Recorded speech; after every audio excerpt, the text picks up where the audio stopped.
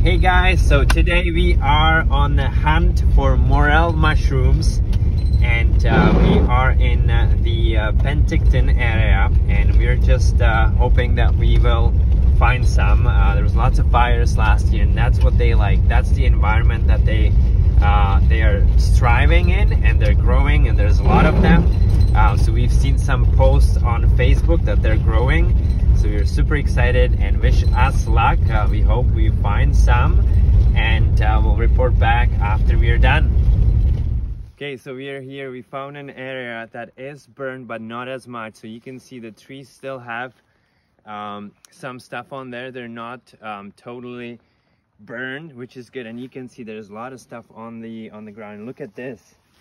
Look at this baby here. So you can see no one was here. This one's really nice, big one. So that's where you find them. Right, so look, I think we found a good spot. Been probably half an hour in, and super excited. We've got morels everywhere, so it's an awesome day. Oh yeah, we found a good spot. Look at these babies here.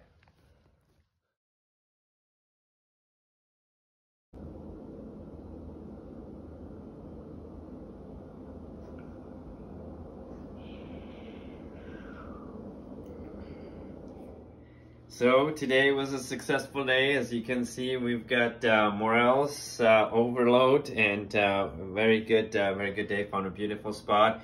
There was a lot of big ones, as you can see here, and then went to another spot, and they're a little bit smaller, but still really beautiful, nice size.